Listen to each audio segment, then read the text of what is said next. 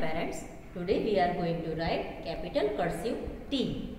See the first pattern of capital cursive T. It is between two upper line. Okay, so do a small curve and touch the red line like this. In first red and blue line, we just follow our first pattern like this. Okay.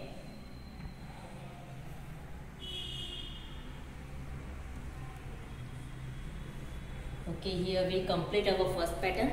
Now come on second pattern. See. Do like this. Small slanting line and curve. Slide slanting line. Red to second blue line.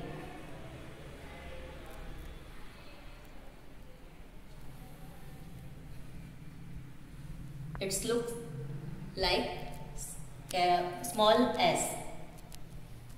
See, like this. And now with this both pattern, we write capital cursive T like this. It's very easy, and this pattern is like capital cursive F, but we don't have to do here slipping line. Okay, capital cursive T, capital cursive T. Speak and write capital cursive T, capital cursive T, capital cursive T, capital cursive T.